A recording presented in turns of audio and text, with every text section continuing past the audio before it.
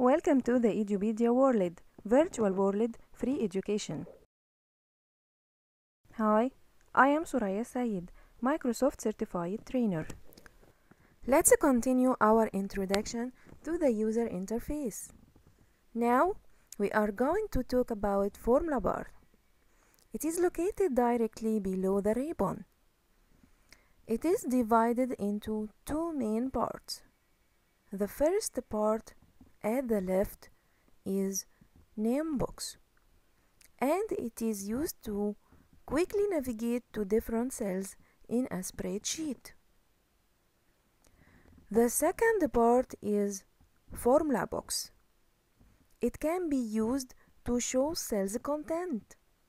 The content of cells can be text, number, or formulas and functions. For example, the first cell's name is A1, and you can see its name in the name box, and it contains number 1, which is shown in formula box.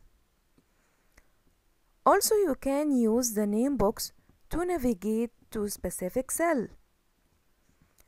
If you write the name of the cell that you want to go to and press enter, for example, type Z30, press enter, Excel will go to Z30. Also, you can use name box to select range of cells. If you want to select cells from G10 to M16, type them in the name box and press enter. Excel will select that range.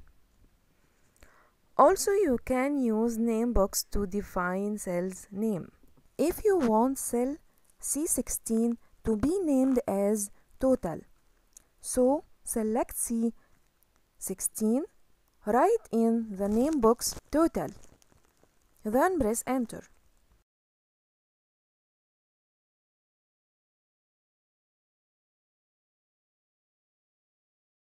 Now, cell C16 is called total. If you click anywhere and you want to go to C16, click the down arrow of the name box. You will find all defined names. Click total, you will go there.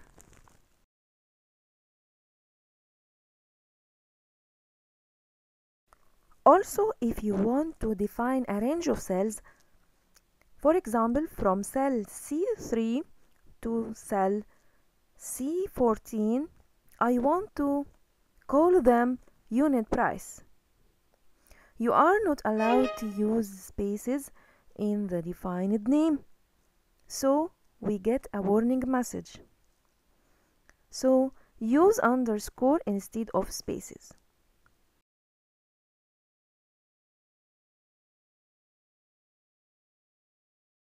If you click anywhere and want to select that range, go to the name box drop down list and choose unit underscore price. Great!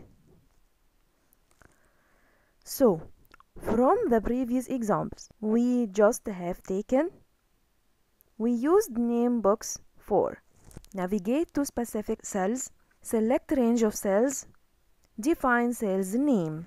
Now, let's talk about the formula box. The formula box shows the content of the cell. For the first moment, if you look at column A, you notice that it is narrow and some text is hidden. But if you look at the formula bar, you can read the product name completely shown. Or you should drag the separator between column A and B to show the complete text. You can also use the formula box for editing cells content. If you want to edit this number to be 18.4, you can correct it. in the formula bar and press enter, or you can write it directly in the cell. So write 18.9. Now let's take a few tips about formula bar. To expand the formula box, click the down arrow at the end. That makes you show all the formula if it is too long. Number 2, if you want to hide the formula bar, go to the View tab and uncheck formula bar. To show it again, recheck it. Let's try it ourselves.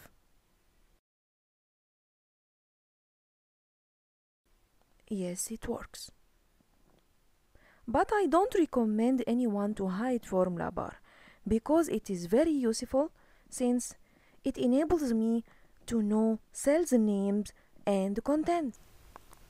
Thank you for watching Edupedia World videos. See you at the next video.